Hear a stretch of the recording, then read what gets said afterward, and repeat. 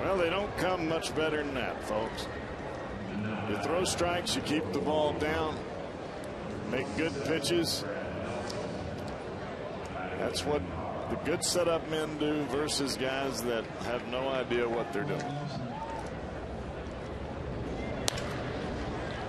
They'll have to hurry here. There's one. Phillips turns it, and that's a double play.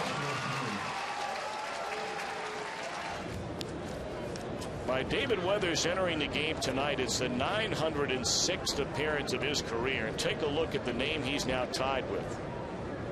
Cy Young for 19th all-time in the history of baseball. 2-2 the count on Weeks, and he struck him out swinging to end the inning. So the beat goes on for David Weathers. We march on to the bottom of the 7th. Reds trail 10-2.